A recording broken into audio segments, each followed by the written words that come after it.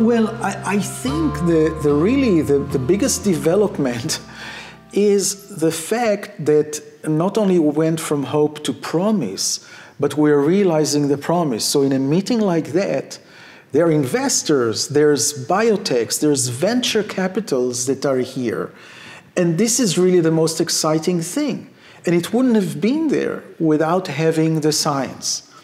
And the science, you know, we're talking about the 7 hallmarks of aging or the 9 hallmarks of aging. And you know, you can ask, well, which is your favorite one? But I feel like if I was a father with 8 daughters, would you ask me who's my favorite one? I wouldn't tell you. They're all my favorite. Each one of them can be targeted, and each one of them can have contribution. The nice thing about those hallmarks is that they're interconnected. So we have many examples that you start treating one of them and you improve others. We maybe don't need to hit all 7 or 9 to get a significant improvement, but this is really exciting that we can start investing in specific therapy that will target the aging. And because aging is driving the diseases, we can improve life and health span immensely. So I want to say 2 things. First of all, when you get to the age of 60, which you get because there are many things that happen, important things that happen to us, sewers, water, immunization, surgery, antibiotics, okay? But now you can get to the age of 60. And what happens after the age of 60? You get one disease. And the disease can be really nasty. And you get a treatment for this disease. And the treatment can be nasty. But you're accumulating very fast the second disease, the third disease, and their treatments. Every treatment has its side effect. Every disease is a suffering disease.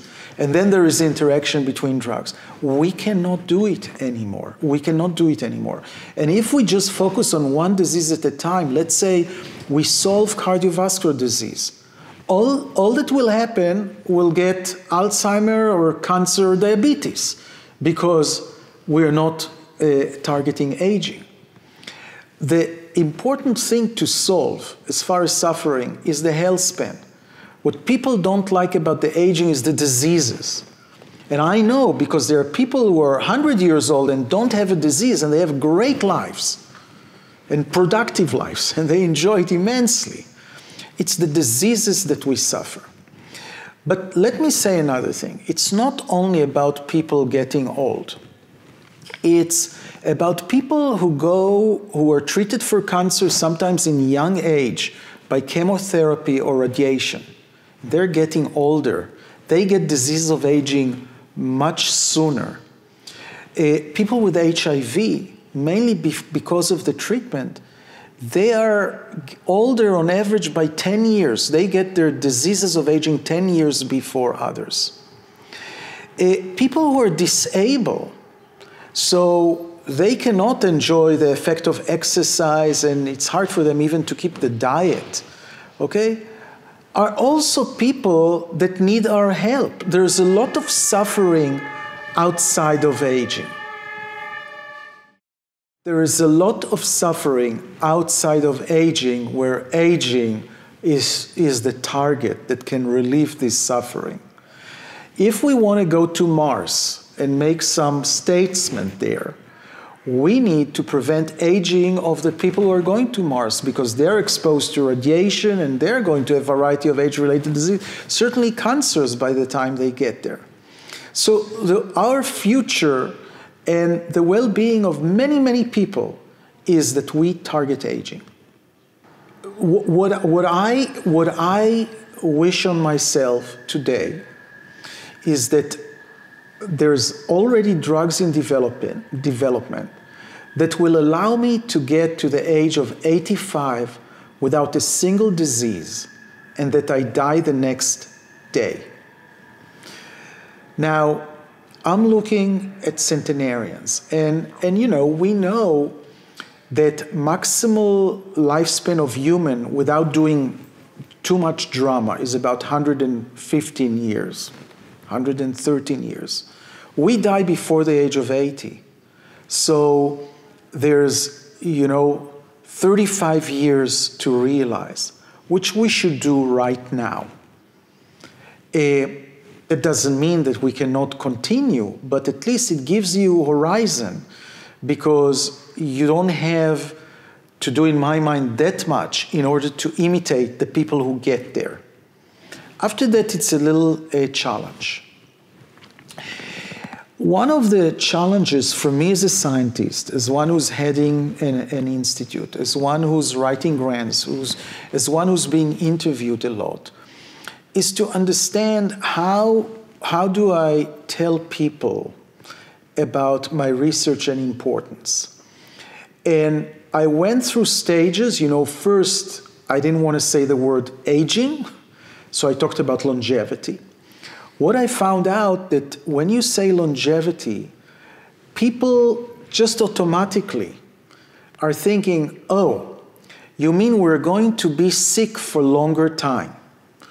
So now I'm switching and talking about health span. In fact, it depends who I'm talking to, but I'm saying, when we'll have a drug that will increase your health span and you won't be sick as you go old, in the commercial for the drug, we'll talk about side effects. One of the side effects is longevity.